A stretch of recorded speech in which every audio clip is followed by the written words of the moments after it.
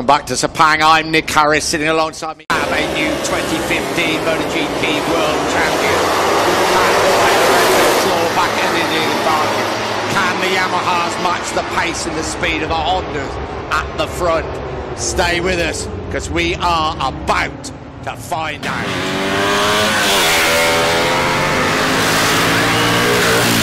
His 329th Grand Prix appearance. It's a new record for Grand Prix racing history. Really celebrate by taking the 2015 Motogp World title. Lorenzo's leading the sighting lap, and that's a good start, isn't it, up towards turn 4. Dylan, track conditions. Look, it's going to be fine. It is quite hot and humid. It is a little bit warmer than it was in Moto2, but the good thing is this rain that they thought might come has stayed away. That doesn't mean that the teams won't be prepared. There could be a few interesting things with regards to wet tyre choice should they need to switch onto the number 2 bike. However, I don't think we should get into that right now, because as we stand, like you guys said, medium front, medium rear, it's going to be a straight shootout.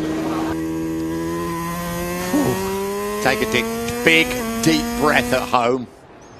Boy, Lorenzo, Danny Petrosa, and they're also Mark Marquez, certainly not sending Christmas cards to each other at the moment. Just remind you of the situation. A bit warmer than it was in Moto2, but the good thing is this rain that they thought might come has stayed away. That doesn't mean that the teams won't be prepared.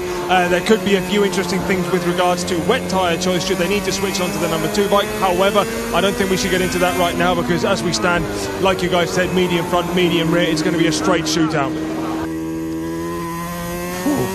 Take a big deep breath at home. Points. Will he be crowned the new champion? The world waits with bated breath. The 2015 Malaysian Grand Prix about to start. Hey YouTube, if you like that video, like and subscribe.